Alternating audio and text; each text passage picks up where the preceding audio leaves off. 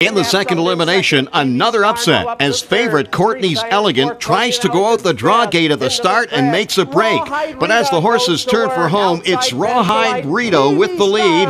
And on the outside, here comes Benn's Delight to charge down the stretch, winning by just a half a length. Benn's Delight is owned by Gary Van Buren of Plymouth and trainer-driver Lee Sattelberg. This filly went 2 heats last week. How do you think she's going to do this week? Can she handle 2? Yeah, I think she's pretty strong in the second heater. She has been the 2 times that we raced her 2 trips. Now, you're in some pretty tough earlier today. Did you really think she had a shot against those other fillies?